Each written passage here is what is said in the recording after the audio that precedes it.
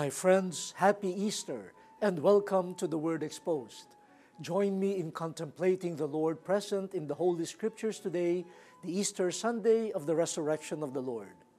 This is the start of our 50-day observance of the Easter season.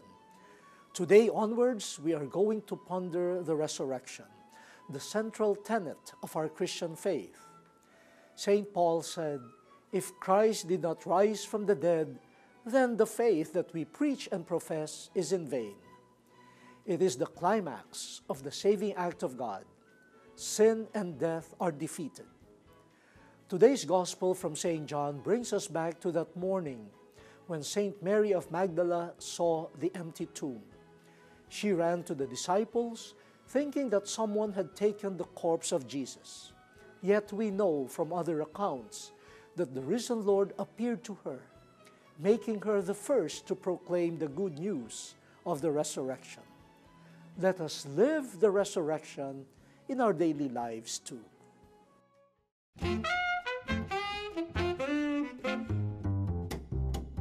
According to Jesus, the Holy Spirit will not invent new truth. The Holy Spirit will lead us to the truth that Jesus has already taught. When you have the Holy Spirit, you can speak and explore different languages to address people of different needs. Barriers and boundaries of discrimination, division, and injustice should disappear. The diversity of the gifts should not be a hindrance to the strengthening of the Church. God chooses all.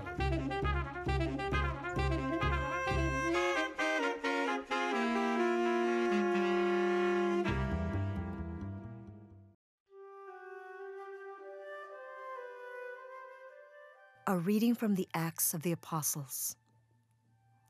Peter proceeded to speak and said, "You know what has happened all over Judea, beginning in Galilee after the baptism that John preached, how God anointed Jesus of Nazareth with the Holy Spirit and power. He went about doing good and healing all those oppressed by the devil, for God was with him. We are witnesses of all that he did, both in the country of the Jews and in Jerusalem. They put him to death by hanging him on a tree. This man God raised on the third day and granted that he be visible, not to all the people, but to us, the witnesses chosen by God in advance, who ate and drank with him after he rose from the dead. He commissioned us to preach to the people and testify that he is the one appointed by God as judge of the living and the dead.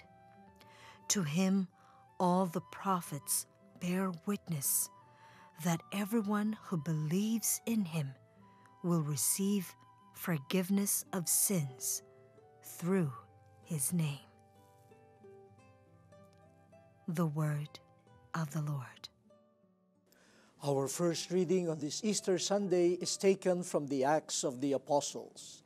Let us reflect on living Easter in our daily lives. I know many people are overwhelmed by the thought of the resurrection of Jesus, the meaning and significance of Easter. And somehow they say, wow, it's too far from us. It's too remote when we consider our daily concerns in life. But if we look closely at the biblical witness about Easter, we will see that Easter brings us back to daily life. Easter is about life, and so it should not remove us from our daily concerns. Let us look at the speech of St. Peter. Wow, it is filled with realities of daily life. How did they get to know Jesus? As a person, yes, holy, filled with the Spirit. And they said, he did good things. He went around doing good works.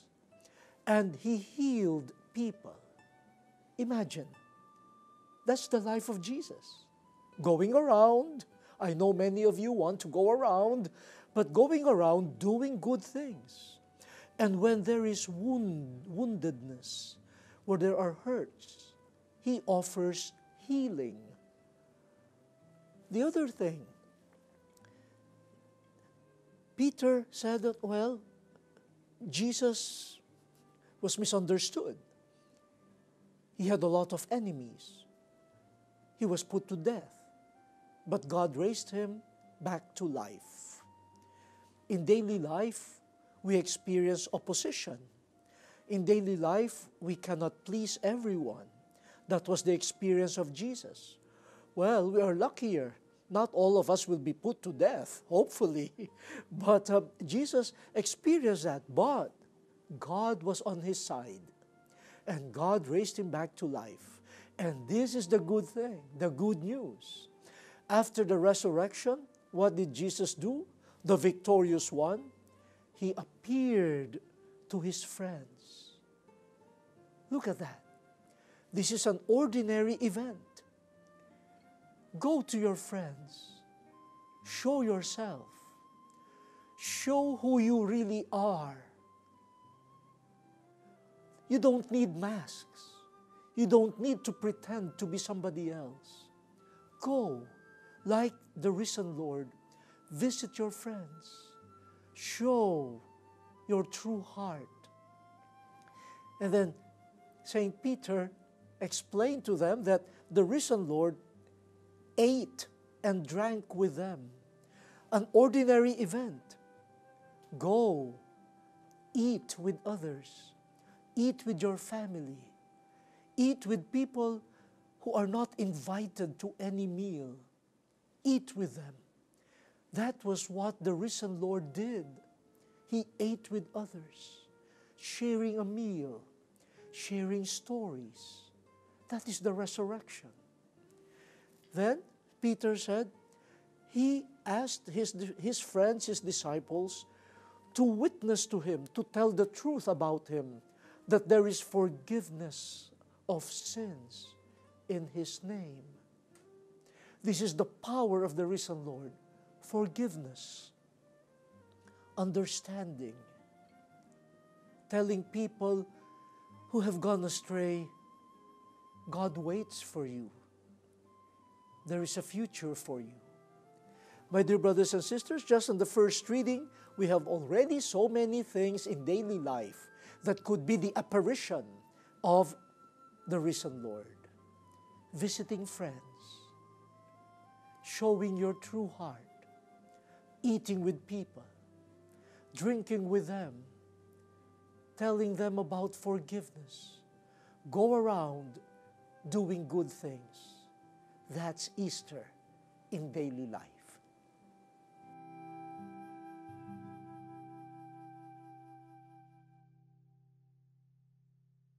It has been a while now since we started this program in 2008. From day one, you have been with us, our dear friends, assisting us with open hands. We are inviting you once again to be our partners in this ministry. Following the mandate of the Lord to bring the good news to all, we can continue to broadcast and reach more people with your support, bringing the good news to them through television and the internet. Friends, your offering would be very much appreciated. Thank you. May the Lord reward you 100-fold.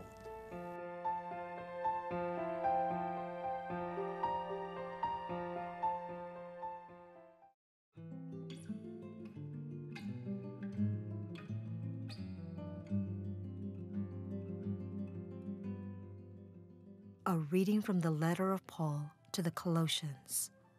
Brothers and sisters, if then you were raised with Christ, seek what is above, where Christ is seated at the right hand of God. Think of what is above, not of what is on earth. For you have died, and your life is hidden with Christ in God. When Christ, your life, appears, then you too will appear with him in glory. The word of the Lord. Our second reading on this Easter Sunday is taken from the letter of St. Paul to the Colossians. We have been reflecting on living the message of Easter in daily life. In the first reading from the Acts of the Apostles, we saw how Easter and the experience of Peter and the disciples of Jesus, the risen one, came in ordinary forms in daily living. Jesus appeared to them as a friend. So, a visit to a friend, showing your true face and your true heart. The risen Lord ate with them and drank with them. So, sharing a meal, sharing stories during a meal, inviting His disciples to talk to others about forgiveness of sins and hope for new life. Wow, that's ordinary, very ordinary. Telling people you have a future. There could be forgiveness of sins. Easter doesn't have to float above. Easter, new life, should be lived here in daily life. St. Paul, in his letter to the Colossians, gives us some sort of a vision. He says, you have already died with Christ. So, the old life, our old life, governed by sin, controlled by the dictates of what we call the world, meaning sinfulness, evil, that has died. And so we should live daily lives, our daily lives, with new life. And what is this new life? According to St. Paul, it is a life that we now share with the risen one, Christ. He even used this expression. Our new life is hidden in Christ. It is hidden where Christ is. He is seated at the right hand of God the Father. And so this hidden life of ours is really in heaven. Now, is St. Paul telling us that to live according to the risen life of Christ, we should escape from this world?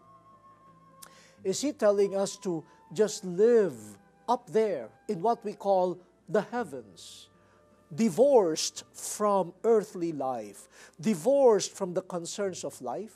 Is he telling us that? No. He's telling us, live your life here on earth, but with your mind and heart focused on the things of God, focused on the new life that Jesus has won for you. So that means, in daily living, people may see you going about your day-to-day concerns, your work, your studies, your business, whatever. Your family life, your conversations, even your simple storytelling, all of those things. But make sure you are not anymore motivated by the concerns of this world, not self-interest, not getting ahead, not destroying others, not greed, not profit at all cost. No. All of those have died. So now live your daily life with heaven in your mind and heart. Love of God, love of neighbor, truthfulness, justice, forgiveness, humility, mercy, compassion. These are the concerns of God. These are the concerns of the risen one being shared with us. So live your daily life, but make sure the hidden life in God fuels your daily life. That is Easter in ordinary life.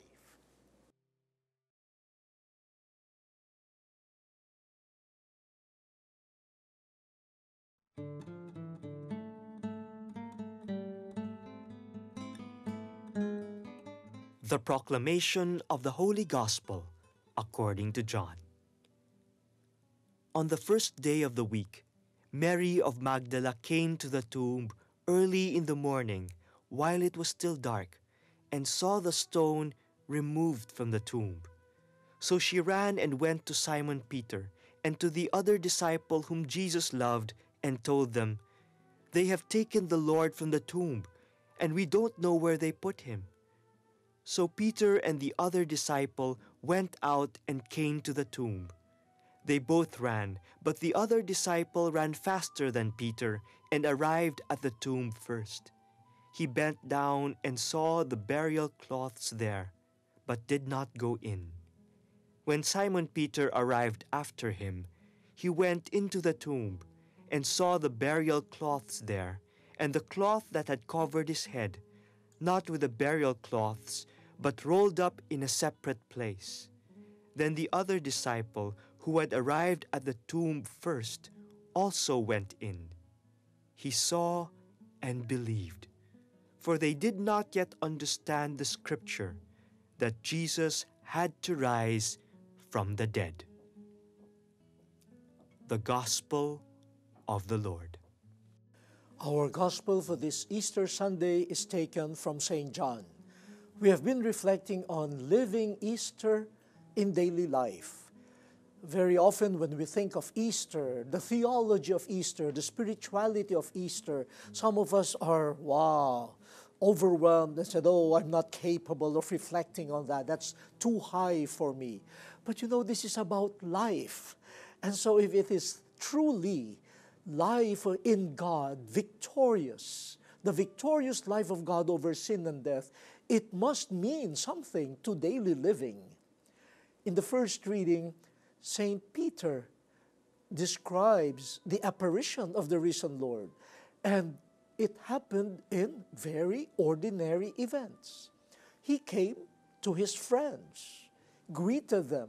So greeting friends sincerely is living Easter. Jesus ate and drank with them. And so eating, sharing food, sharing a meal, and restoring relationships, that Easter. Then, he asked his disciples to tell people, to witness to people, that there is forgiveness of sins in Jesus. So inviting people to hope. In their brokenness, there is forgiveness. There is mercy. That's Easter. In the second reading, St. Paul reminds the Colossians that as they lead their daily living, they should remember that the sinful self is already dead. Their lives are hidden with Christ in heaven, and so they should bring God's concerns in their daily living, not anymore the motivations, the concerns of sinfulness, but bringing to daily life the concerns of God: justice, truth, respect, love, peace. Easter is not an escape from this world, but living in this world with the concerns of God. Now the Gospel, the narrative. And I owe this reflection to a very good and great Catholic thinker, Fabrice Hajjaj. He opened my eyes to the significance of Easter in daily living. For example, in this passage that we have, first, Mary Magdalene, seeing the stone of the tomb already rolled and the tomb open, she ran to the disciples. And then Simon Peter and the disciple loved by the Lord, the beloved disciple, running with Mary to the tomb. Running, wow. Running because of Jesus. Running for Jesus. That is an Easter event. It speaks of zeal, of life, energy because of Jesus. My dear brothers and sisters, what do you run for? Do we run so that we could go to a discounted store? Do we run so that we could get ahead of others? If you run for Christ, energy, zeal for Christ, that's Easter. Then the other item in the gospel, the beloved disciple got to the tomb first, but he did not enter. He allowed Peter, Simon Peter, to enter first. It is like saying, you first. After you, I go. This is courtesy, simple courtesy, not going ahead of you. This is respect for others, respect for the weak, respect for the vulnerable, respect for the elderly, respect for the poor, and saying, you first. That is life-giving. So when we see people on the buses, on the trains, giving up their seats for others, that's the resurrection. If you are there, waiting for a bus, and you see someone elderly, and you say, okay, you first, that's the resurrection. When you are studying, and you're studying for life's lessons, and not to get ahead, just for honor, that's the resurrection. Then the last detail, Simon Peter and the disciples saw that there was no theft here because the linens covering the body are left on the ground. But the cloth covering the face, the head of Jesus, was folded on a separate place. Thieves will just take the whole body, remove the whole cloth, or take the whole body with the cloths. But a thief will not fold carefully a cloth covering the head of the corpse. A little work like folding towels, folding shirts in the home. How many times have mothers folded clothes after laundry? How many times have a father folded the cart of a baby to be stored in the garage? How many times a grandmother would fold, the napkin at table left by a child? Where there is cleanliness, where there is concern, where there is folding, you have life, you have caring, there is beauty. That's Easter.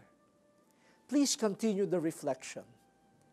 When you run for Christ out of excitement, when you run to care, when you run but then you realize, I must stop after you because you are in need. When you, in the midst of disarray, you do something that is orderly, that is beautiful, like folding a shirt, a towel, the resurrection happens. I remember in one game, I think it is even the Olympics, where an athlete fell, and then someone stopped and carried him, and they walked together. This athlete did not want to run, ignoring the wounded person. He abandoned his honor, his medal even, with you, after you. And you see something beautiful unfolding before us. That's Easter in daily life. The word has been exposed. Let us now fulfill it.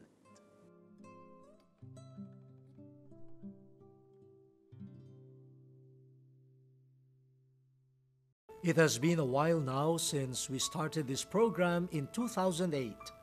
From day one, you have been with us, our dear friends, assisting us with open hands. We are inviting you once again to be our partners in this ministry. Following the mandate of the Lord to bring the good news to all, we can continue to broadcast and reach more people with your support, bringing the good news to them through television and the internet.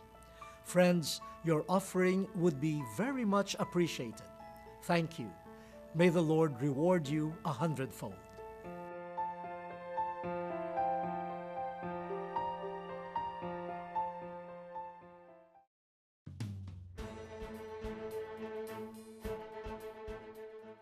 Happy Easter again, brothers and sisters.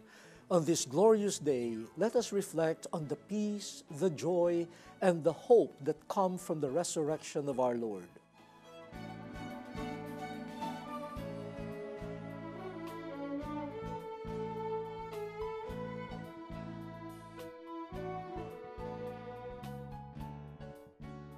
The Gospels tell us that it was Saint Mary of Magdala who first saw the sign of the resurrection, and she was the first to proclaim it too.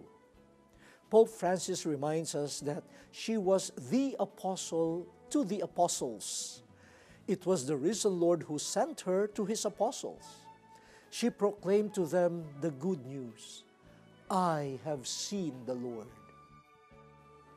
We can only imagine the joy that she felt when her teacher appeared to her and called her by name. The body of Jesus was not stolen after all. He is risen. There is hope for new life. There could be peace in our heart.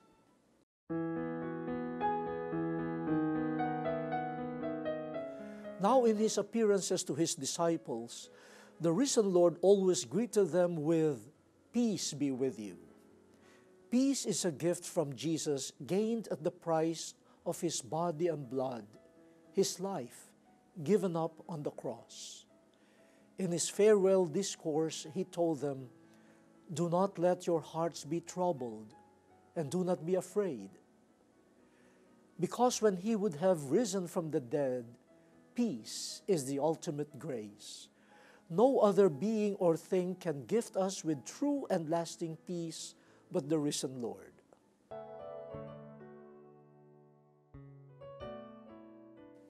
Then there is joy. Seeing the Lord is the singular joy of the disciples. Their world crumbled because of the tragic passion and crucifixion of their Master and their fear of the Jews. But what joy when the risen Lord visited them with forgiveness and renewed friendship. He even entrusted to them a mission. The joy they experienced in encountering Jesus again, in sharing meals with him again, and in learning from him again, who loves them and calls them his friends, nurtured their faith and mission. This is why even at risk of persecution, they persisted in the work of their Master.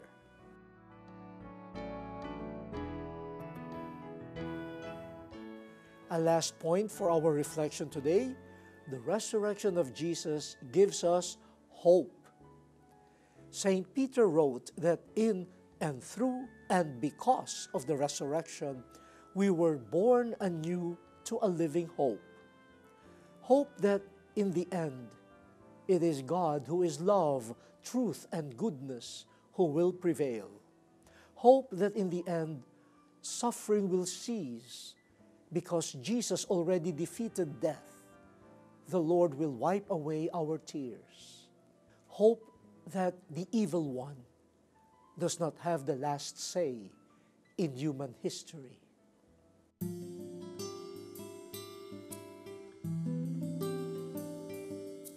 Friends, as we begin our Easter journey, let us recall that in the risen Lord, there is peace, joy, and hope. How often do we fail to live Easter? But let us remember Jesus who died and rose from the dead for us. I leave you with this inspiring word from Pope Benedict XVI. In our hearts, there is joy and sorrow. On our faces, there are smiles and tears. Such is our earthly reality. But Christ is risen. He is alive, and He walks with us. Happy Easter to all of you.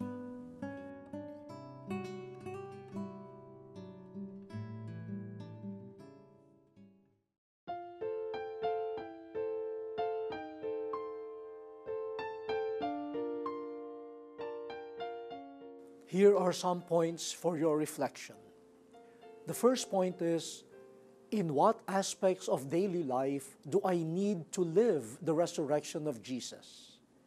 Sa anong aspeto ng aking mga pang-araw-araw na buhay na kailangan kong isabuhay ang muling pagkabuhay ni Jesus? The second point is, how can we celebrate the resurrection not just for a day, but every day? Papaano natin maipagdiriwang ang muling pagkabuhay ni Jesus, hindi lamang isang araw, kundi araw-araw.